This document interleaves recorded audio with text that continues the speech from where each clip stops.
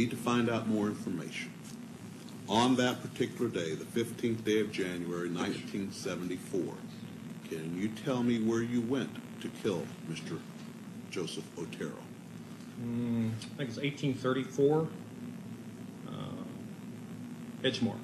All right. Can you tell me approximately what time of day you went there? Somewhere between 7 and 7:30. This particular location, did you know these people? No, that's no, that was part of my, I guess my what you call fantasy. These people were selected. All right. So you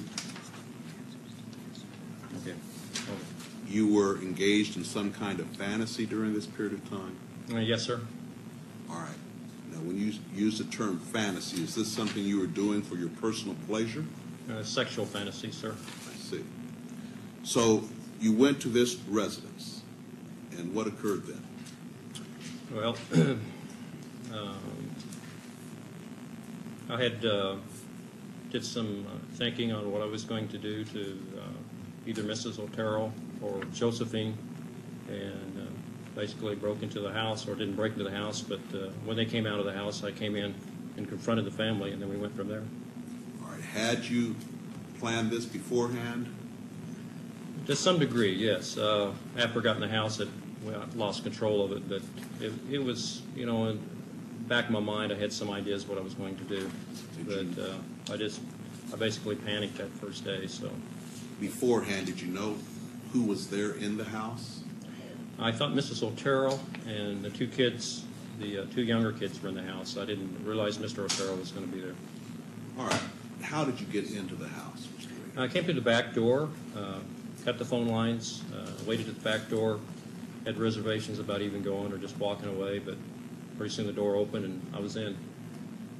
All right. So the door opened. Was it open for you, or did somebody? I think one of the kids, I think the junior, or not junior, yes, the younger, Joseph opened the door.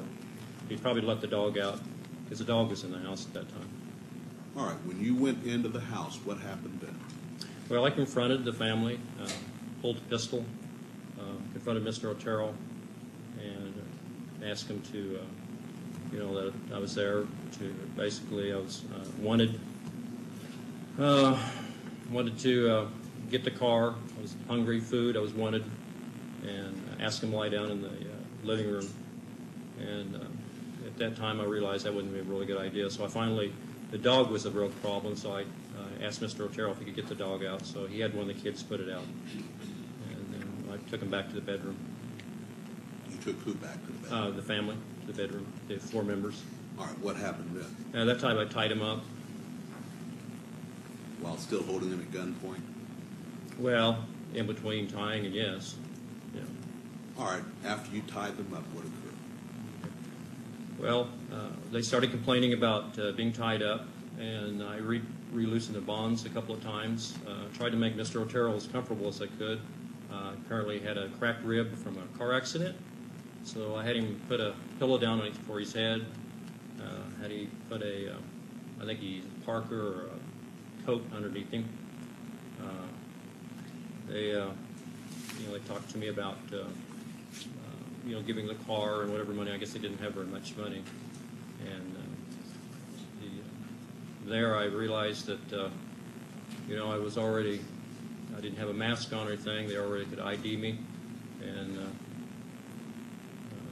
made a decision to go ahead and put him down, I guess, or strangle him.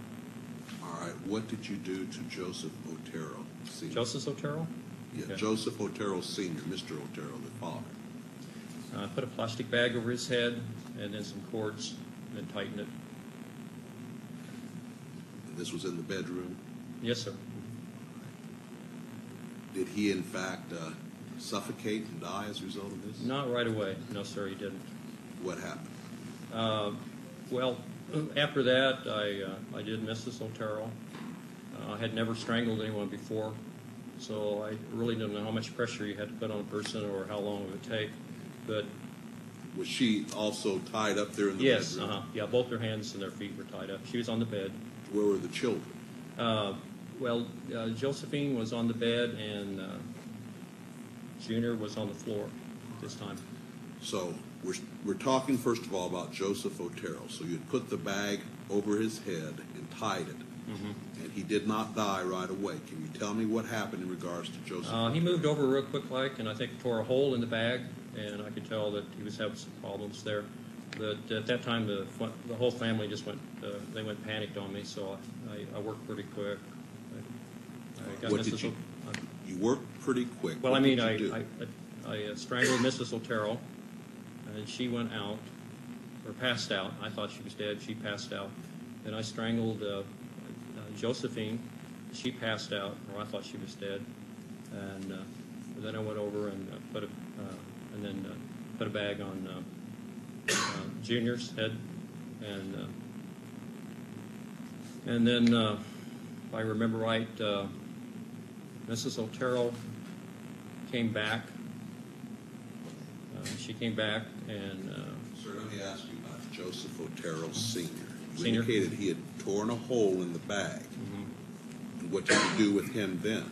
I put another bag over it, or either that or if I recollect, I think I put either a cloth or a T-shirt or something over his head, and then another bag, and then tighten it down.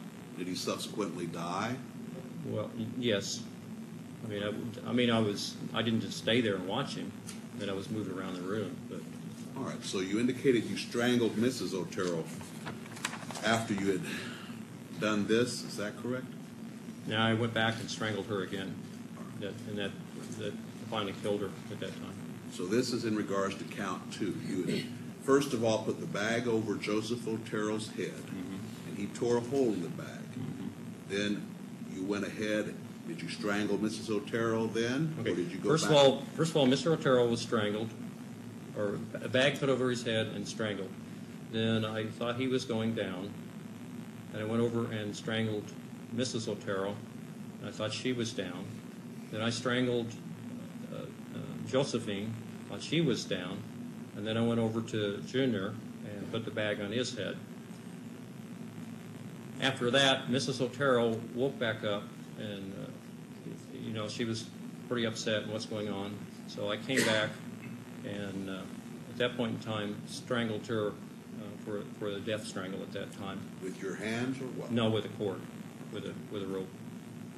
And then I think at that point in time, I redid Mr. Otero, put the bag over his head, went over, and then took Junior. Before that, she asked me to save her son. So I actually had taken the bag off, and then I was really upset at that point in time. So basically, when Mr. Otero was down, Mrs. Otero was down, I went ahead and took Junior. I put another bag over his head and took him to the other bedroom at that time. What did you do then? Put a bag over his head. I put a cloth over his head, a T-shirt, and a bag so he couldn't tear a hole in it. And he subsequently died from that. And then when I went back, Josephine had woke back up. What did you do then? And I took her to the basement and eventually hung her. All right, you hung her in the basement? Yes, sir. All right, did you do anything else at that time? Yes, I had some sexual fantasies. But that was after she was hung. All right. What did you do then? Went through the house, kind of cleaned it up. It's called the right-hand rule. You go from room to room. Picked everything up. I think I took Mr. Otero's watch. I guess I took a radio. I'd forgot about that, but apparently I took a radio. Why did you take these things? I don't know. I have no idea. Just What happened then?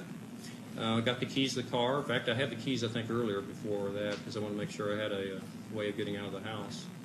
And clean the house up a little bit, make sure everything's packed up, and left through the front door. And went over to their car, and then drove over to Dillon's and left the car there. Then eventually walked back to my car. All right. Now, sir, from what you have just said, I take it that the facts you've told me apply to both counts one, all of counts 1, 2, 3, and 4. Is that correct? Yes, sir. Now, Mr. Rader.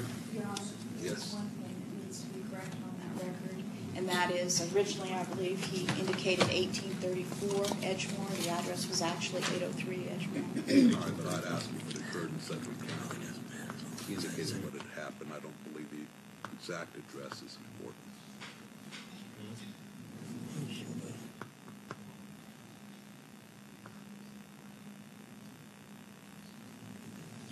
All right, Mr. Rader, we will now turn to count 5. In that count, it is claimed that on or about the 4th day of April, 1974, in Sedgwick County, Kansas, that you unlawfully killed Catherine Bright maliciously, willfully, deliberately, and with premeditation by strangulation and stabbing, inflicting injuries from which she did die on April 4th, 1974. Can you tell me what occurred on that day?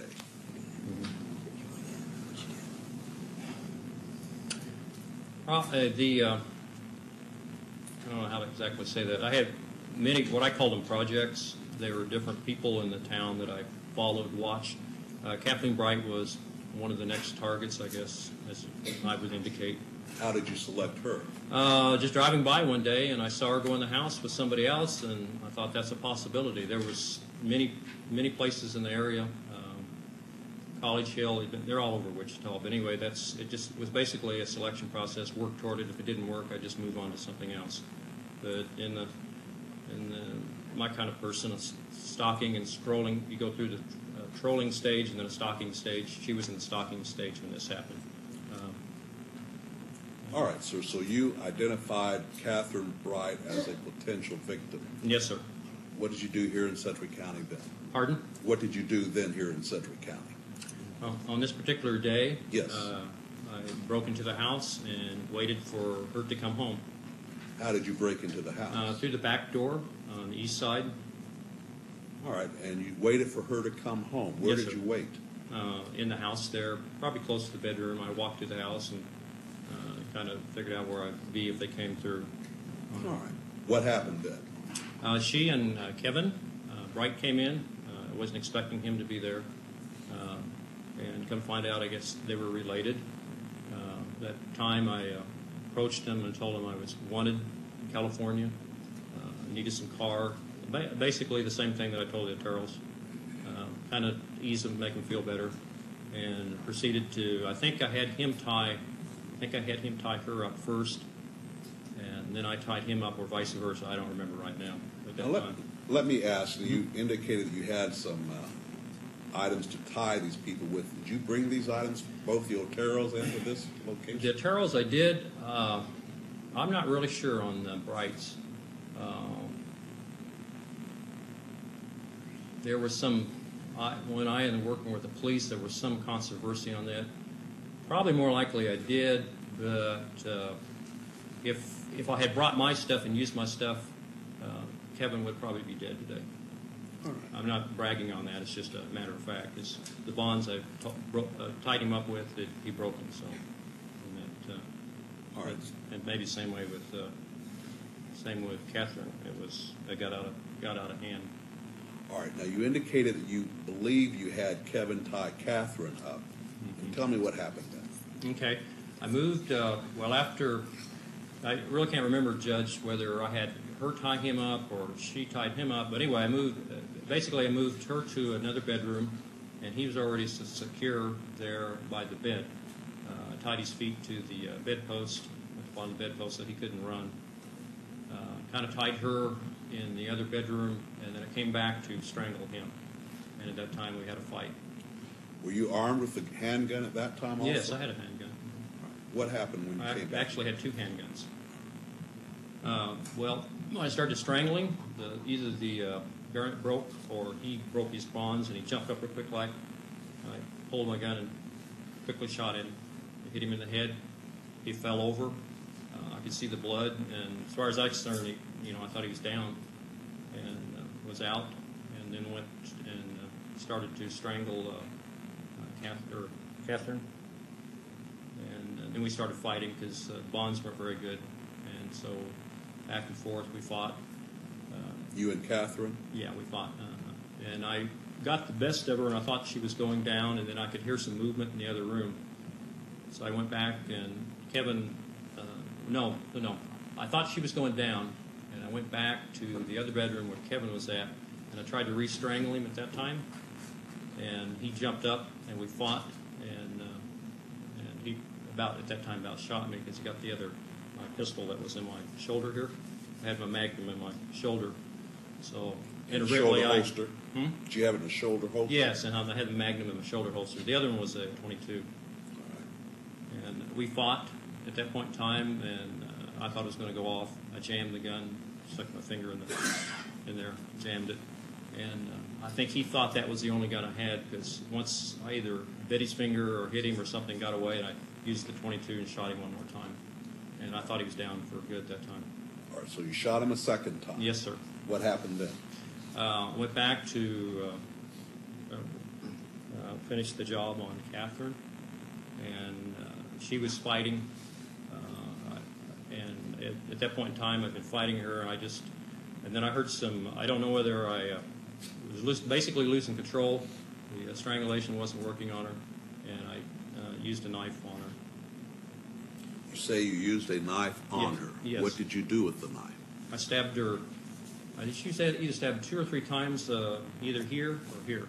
Maybe 2 back here and 1 here, or maybe just 2 times back And here. You were pointing to your lower back and your Yeah, underneath the ribs. and your lower abdomen. Yeah, underneath the ribs, up underneath the ribs. So after you stabbed her, what happened? Actually, I think at that point in time, well, it was a total mess because I didn't have control on it. She was bleeding. She went down. I think I just went back to check on Kevin, or at that basically same time I heard him escape. It could be one of the two. But all of a sudden the front door of the house was open and he was gone. And I tell you what I thought. I thought the police were coming at that time. I heard the door open. I thought, no, that's it. And I stepped out there, and I could see him running down the street. So I quickly cleaned up everything that I could and left. All right, now, Mr. Rader, you indicated that at the Oteros you did not have a mask on. Did you have a mask on at the Brights? No, I didn't. All right, so what happened then? I already had the keys to the cars, and I thought I had the right key to the right car. I ran out to their car, and I think it was a pickup out there, and I tried it, didn't work, and at that point in time he was gone, running down the street. I thought, yeah, I'm in trouble. So I tried it, didn't work, so I just took off, ran. I went east, and then worked back toward the WSU campus where my car was parked. All right, so you had parked your car at the Wichita State University Yes, sir, campus? on the campus, How far away was the Brights residence? Oh, I parked, was that 13th? And they were on 13th. Was it 17th? Yeah. I was just about 1 block south of 17th where the car was. There's a park there. I parked by that park. And then I walked to 13th to the Brights residence. So I basically ran back.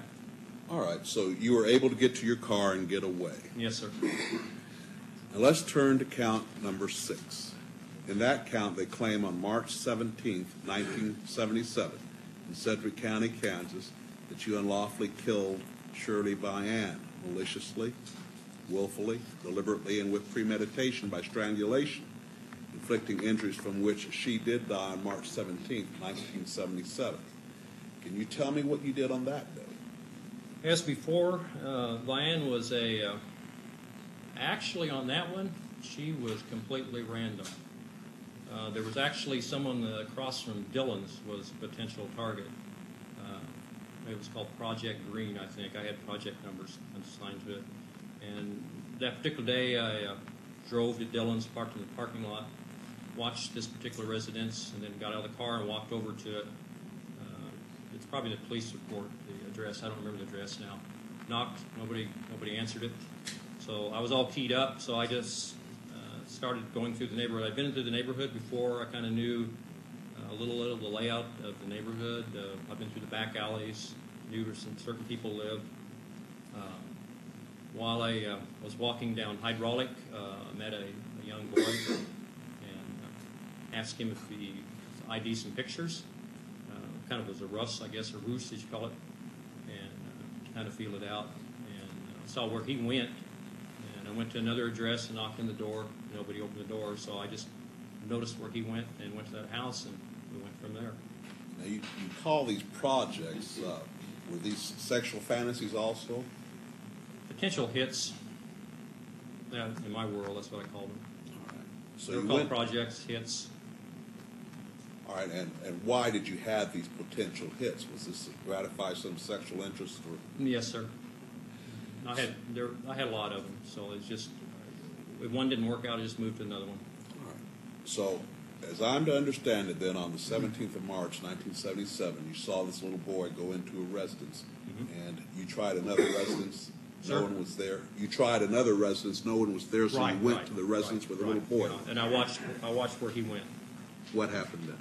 After I tried this one residence, nobody came to the door. I went to this house where he went in, knocked on the door, and told him I was a private detective. Showed him a picture that I had just showed the boy, and asked him if they could ID the picture. And at that time, I had the gun here, and I just kind of forced myself in. I just walked in, just opened the door, walked in, and then pulled the pistol. What gun? What pistol? 357 Magnum. So you only had one gun with you this time? Yes, sir. What happened then? I told Mrs. Diane that I had a problem with sexual fantasies, that I was going to tie her up, and that I might have to tie the kids up, and if she would cooperate with me at that time. We went back. She was extremely nervous. I think she even smoked a cigarette.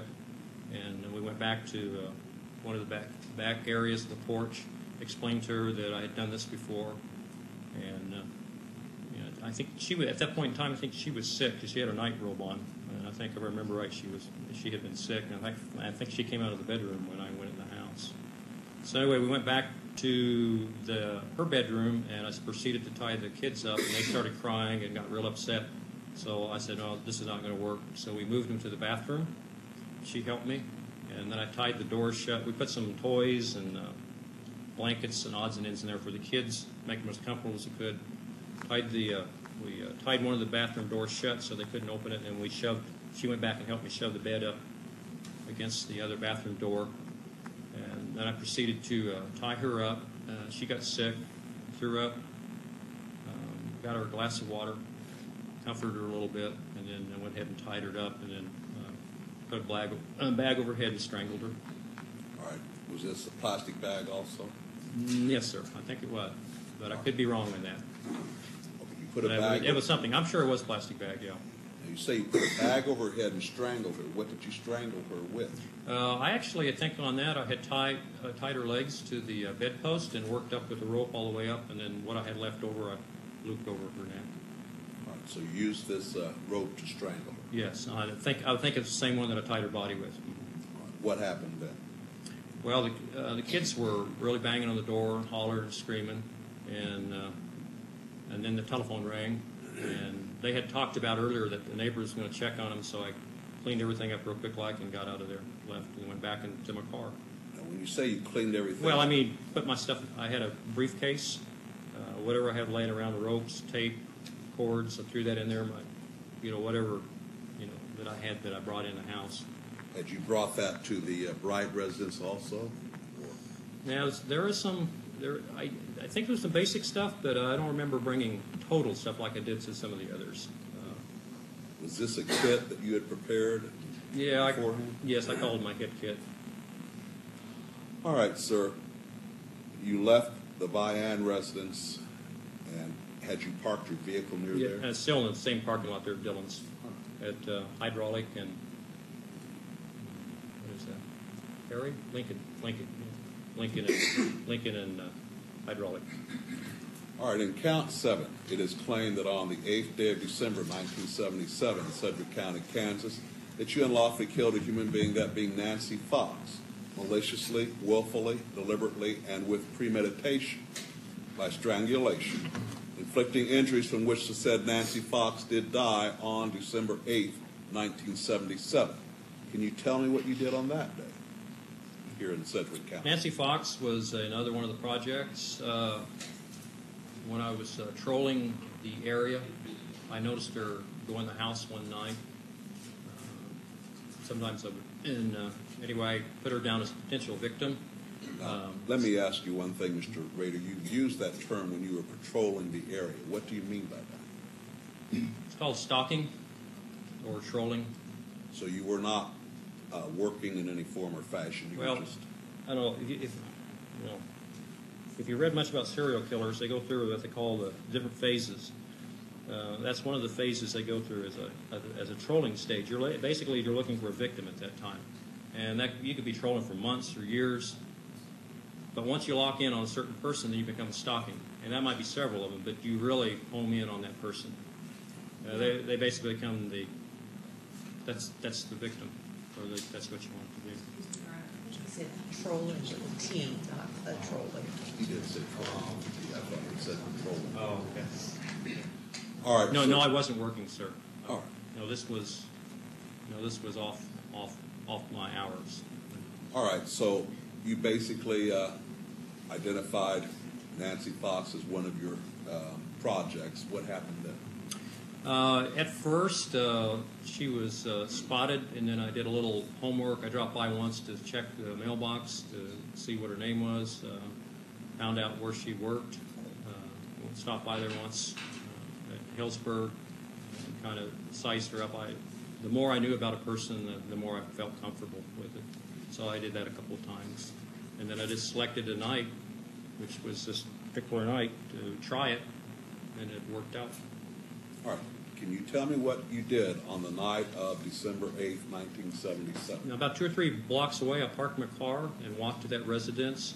Knocked at the door first to make sure, see if anybody was in there, because I knew she arrived home at a particular time from where she worked.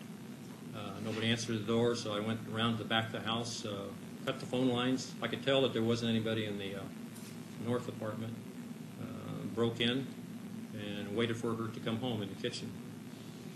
All right. Did she come home? Yes, she did. What happened? I confronted her, told her there I had a problem, sexual problem, that I would have to tie her up and have sex with her. She was a little upset. We talked for a while. She smoked a cigarette. While we smoked a cigarette, I went through her purse, identifying some stuff. And she finally said, well, let's get this over with so I can go call the police. And I said, okay. And she said, can I go to the bathroom? And I said, yes. She went to the bathroom and I told her when she came out to make sure that she was undressed. And when she came out, I handcuffed her. And I don't really remember whether... Sir? You handcuffed her? You had a pair of handcuffs? Yes, sir. What happened then? Well, anyway, I handcuffed her, had her lay on the bed, and then I tied her feet, and then I was also undressed to a certain degree, and then I got on top of her, and then I reached over, took either her feet were tied or not tied. But anyway, I think I had a belt. I took the belt and then strangled her with a belt at that time. All right. After you had strangled her, what happened then? Okay. After I strangled her with the belt, I took the belt off and retied that with pantyhose real tight, removed the handcuffs, and tied those with pantyhose. Can't remember the colors right now. I think I maybe retied her feet, or if they had not already. They were probably already tied, her feet were. And at that time, masturbated, sir. All right. Had you had sexual relations with her before? No. I told her I was, but I did not. So you masturbated, then what did you do? Dressed and then went through the house, took some of her personal items and kind of cleaned the house up, went through it, checked everything, and then left. All right. He's established it was in Sedgwick County. I don't remember exactly where it is. For purposes of this, it's in Sedgwick County. Do you remember the address, Mr. Rader? Remember the address? Miss Fox, he's asking. Oh, Fox? 913 or 903? No, I sure don't. I know it was on Persian, South Pershing. That's all. I don't. Here in Wichita? It was 9 something, sir, but I don't know the other digits. 843. And, The address, as I said, is really not important, as long as you remember it happened here in Wichita, Sedgwick County, yes, sir. Kansas. All right, sir, let's turn to count 8. In count 8, it is claimed that on or about the 27th day of April, 1985, to the 28th day of April, 1985, in Sedgwick County, Kansas, it is claimed that you unlawfully killed a human being, Maureen Hedge, maliciously, willfully, deliberately, and with premeditation by strangulation, inflicting injuries from which Maureen Hedge did die on April 27th, 1985. Can you tell me what occurred on that day? Well, actually, kind of like the others, she was chosen. I went through the different phases, stalking phase, and since she lived down the street from me, I could watch the coming and going quite easily. On that particular date, I had a other commitment. I came back from that commitment, parked my car over at Woodlawn and 21st Street at bowling alley there at that time. Before that, I dressed until I had some other clothes on. I changed clothes. I went to the bowling alley, went in there, the precincts of bowling, called a taxi. Had a taxi take me out to Park City. Had my kit with me. There's a bowling bag. All right, that was Park City in Sedgwick County, Yes, sir. Kansas? Uh-huh. All right, you had the taxi take you to Park City. What happened then? There, I pretended that I was a little drunk. I just took some beer and forced it around my mouth, and the guy could probably smell the alcohol on me. Told him to let me out so I could get some fresh air, and I walked from where the taxi let me off over to her house. All right, where does she live? 62, 42, 54, 62, 54, 62, 54, What was North that? Independence. All right, when you walked over there, what happened next? Well, as before, I was going to have sexual fantasies, so I brought my hit kit, and lo and behold, her car was there. I thought, gee, she's not supposed to be home. So I very carefully snuck into the house, kind of like a cat burglar, and after checking the house, she wasn't there. So about that time, the doors rattled, so I went back to one of the bedrooms and hid back there in one of the bedrooms. She came in with a male visitor. They were there for maybe an hour or so. He left. I waited till wee hours in the morning, and then proceeded to sneak into her bedroom and flip the lights on what looked like, or I think the bathroom lights. I didn't want to flip her lights on, and she screamed, and I jumped on the bed and strangled her manually. All right. Now, were you wearing any kind of disguise or mask at this time? No. You indicated this woman lived down the street from you. Did she know you? Casually, we'd walk by and wave. She liked to work in her yard as well as I liked to work. It's just a neighborly type thing. It wasn't anything personal. I mean, just a neighbor. All right, so she was in her bed when you turned on the lights in the bathroom? Yeah, the bathroom, so I could get some light in there. All right, what did you do then? No, I manually strangled her when she started to scream. So you used your hands? Yes, sir. And you strangled her? Did she die? Yes. All right, what did you do then? After that, since I was in the sexual fantasy, I went ahead and stripped her, and probably went ahead and I'm not sure if I tied her up at that point in time. But anyway, she was nude, and I put her on a blanket, went through her purse, some personal items in the house, figured out how I was going to get her out of there. Eventually moved her to the trunk of the car. Took the car over to Christ Lutheran Church. This is with the older church, and took some pictures of her. All right, you took some photographs of her. What kind of camera did you use? Poor Lord. Did you keep those photographs? Yes, the police probably had them. All right, what happened then? That was it.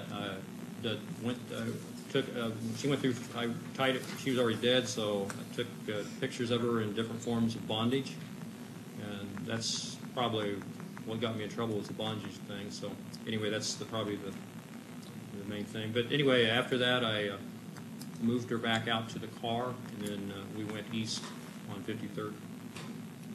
All right, what occurred then? Sir? What happened then? Oh, trying to find a place to hide the body. Did you find a place? Yes, yes, I did. Where? Couldn't tell you without looking at a map, but it was on 53rd, between Greenwich, maybe. What's the other one between Greenwich? Rock? Webb. I think between Webb and Greenwich, I found a ditch, a low place on the north side of the road, and hid her there. All right, you say you hit her there. Well, there were some trees, some brush, and I laid that over the top of her body. All right, so you removed the body from the car, put her in the ditch, and then laid some brush over the body. Yes, sir. All right. Sir, in count 9, it is claimed on or about the 16th day of September 1986 in Sedgwick County, Kansas, that you unlawfully killed a human being, Vicki Wegerle, maliciously, willfully, deliberately, and with premeditation by strangulation, inflicting injuries from which the said Vicki Wegerle did die on September 16th, 1986. Can you tell me what you did here in Sedgwick County on that day that makes you believe you are guilty? Again, Vicki Wegerle was another potential victim. I went through those different phases, locked in on her, as I would call it, and decided that I would try that date. I used Roos as a telephone repairman to get in their house. Drove there in my own personal car around lunchtime, during lunch hour, or approximately that time. It was earlier in the morning than that. And I actually went somewhere else and changed my clothes, what I call my hit clothes. And, Hit clothes? Hit clothes. Basically different, things that I'd need to get rid of later. Not the same kind of clothes that I had on. I don't know what other better word to use it, crime clothes or hit clothes. I just call them hit clothes. Anyway, I walked from my car as a telephone repairman. As I walked there, I donned the telephone helmet. I had a briefcase. Went to one other address just to kind of size up the house. I'd walked by it a couple of times, but I wanted to check it a little bit more. As I approached it, I could hear a piano sound. And went to this other door, knocked on them, and told them that we were recently working on telephone repairs in the area. And went to her and knocked on the door and asked her if I could come check her telephone lines inside. Did she allow you in? Yes, she did. What happened then? Went over and found out where the telephone was, simulated that I was checking the telephone. I had a make-believe instrument, and after she was looking away, I drew a pistol at her and asked her if she'd go back to the bedroom with me. Was this the same .357 Magnum you'd used? No, earlier? this was a different one. Different pistol. Or you asked her to go back to the bedroom with you after drawing a pistol on her? Yes, sir. What happened then? I told her, we went back to the bedroom, I told her I was going to have to tie her up. She was very upset, and I think I used some material that was in, and that's another thing, I'm not sure, but I think I used the material that they had in their bedroom, and after I tied her hands, she broke that and we started fighting, and we fought quite a bit, back and forth. All right, she was physically fighting you? Oh, yeah. Yes, sir. Mm-hmm. What happened then? Finally got the hand on her and got a nylon sock and started strangling her. So you wrapped the stocking around her neck? Yes. What happened then? I finally gained on her and put her down, and I thought she was dead, but apparently she wasn't. But after she was down and not moving anymore, I rearranged her clothes a little bit and took some quick photos. I think 3 of them, if I remember. And then after that, there was a lot of commotion. She had mentioned something about her husband coming home, so I got out there pretty quick. The dogs were raising a lot of cane in the back. The doors and the windows were all open to the house. There was a lot of noise when we were fighting, so I left pretty quickly after that. Put everything in the briefcase and had her. I'd already gone through her purse and got the keys to the car and used their car for my getaway car. All right, now you indicate that you thought that she was dead. Did you discover later that she was not dead? Yes, I guess the paramedics arrived and they tried to attempt to revive her, and that failed. I don't know whether she died there or on the way to the hospital or at the hospital. I don't recollect. But you later found out that she did die as a result of your strangulation. Yes. Now, sir, let's turn to count 10.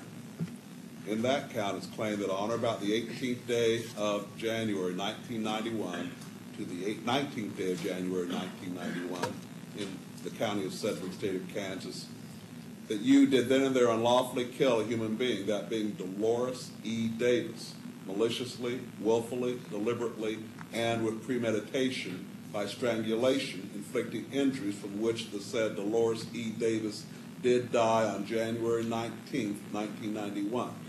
Mr. Rader, please tell me what you did here in Sedgwick County, Kansas on that day that makes you believe you're guilty. That particular day I had some commitments. I left those, went to one place, changed my clothes, went to another place, parked my car, finally made arrangements on my hit kit, my clothes, and then walked to that residence. After spending some time at that residence, it was very cold at night. Had reservations about going in. I had cased the place before, and I really couldn't figure out how to get in, and she was in the house, so I finally just selected a concrete block and threw it through the plate glass window on the east and came on in. All right, where is this residence located?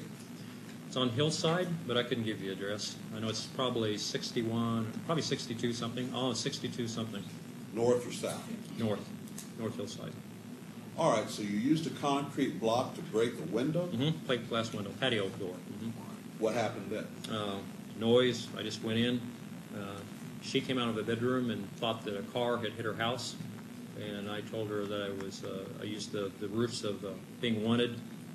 I was on the run. I needed food, car, warm up, and I asked her. I handcuffed her and kind of talked to her. Told her that I would like to get some food, get her keys, her car, and kind of rest assured, talked with her a little bit and calmed her down a little bit. And then eventually I checked, I think she was still handcuffed. I went back and checked out where the car was, stimulated getting some food, odds and ends in the house that I was leaving. Then went back and removed her handcuffs and then tied her up. And then eventually strangled her. Or you say eventually strangled her? Well, after I tied her up, I went through some things in the room there and then strangled her. All right, you say you went through, were you looking for something? Mm-hmm. Well, some personal items, yes. I took some personal items from there. Did you take personal items in every one of these incidents? I did on the hedge. I don't remember anything of Vicky's place. The Oteros, we got the watch and the radio. I don't think I did any at Bright's. Vian's, no, I don't think so. Fox, yes, I took some things from Fox. It was hit and miss. All right. But Probably if it was a controlled situation where I had more time, I took something, but if it was a confusion and other things, I didn't, because I was trying to get out of there. All right, so in regard to the Davis matter, you went around the room, took a few personal things. What did you do then? Strangled her. What did you strangle her with? Pantyhose. All right, what happened then? Did she I kind of like Mrs. Hedge. I already figured out I had a plan on leaving and put her in a blanket and drug her to the car and put her in the trunk of the car. So you were able to strangle her to death with these pantyhose? Yes, sir. All right, you put her in your car. In her car. In the car. Her car. The trunk of her car. What happened then? I really had a commitment I needed to go to, so I moved her to one spot, took her out of her car. This gets complicated. Then the stuff I had, clothes, gun, whatever, I took that to another spot in her car, dumped that off. Okay. Then took her car back to her house, left that, let me think now. Okay. In the interim, I took her car back to her house. In the interim, I realized that I had lost one of my guns. I dropped it somewhere. So I was trying to figure out where my gun was. So I went back in the house, realized I had dropped it when I broke the plate glass window. It dropped and fell on the floor right there, and I found it right there. So that solved that problem. Anyway, I went back out, threw the keys, checked the car real quick, and threw the keys up on top of the roof of her house, walked from her car back to my car, took my car, drove it back, and I either dropped more stuff off or I picked her up and put them in my car. And then I drove up northeast of Sedgwick County and dropped her off underneath the bridge. So all of these incidents, these 10 counts, occurred because you wanted to satisfy a sexual fantasy. Is that correct? Yes. Does any party desire any further matters be put on the record at this time? No, Your Honor. All right, you may be seated, Mr. Rader. I will find that you, Dennis L. Rader, have knowingly, intelligently, and voluntarily waived your constitutional rights and entered your pleas of guilty. I will find that you understand the nature of the charges and the consequences of your pleas. Based upon your statements to the court, I will find there are factual bases for each of these pleas of guilty. I will accept these pleas of guilty and adjudge you, Dennis L. Rader, guilty of murder in the first degree in count 1, a Class A felony, murder in the first degree in count 2, a Class A felony, murder in the first degree in count 3, a Class A felony, murder in the first degree in count 4, a Class A felony, murder in the first degree in count 5, a Class A felony, murder in the first degree in count 6, a Class A felony, murder in the first degree in count 7, a Class A felony, murder in the first degree in count 8, a Class A felony, murder in the first degree in count 9, a Class A felony, and murder in the first degree in count 10, a Class A felony.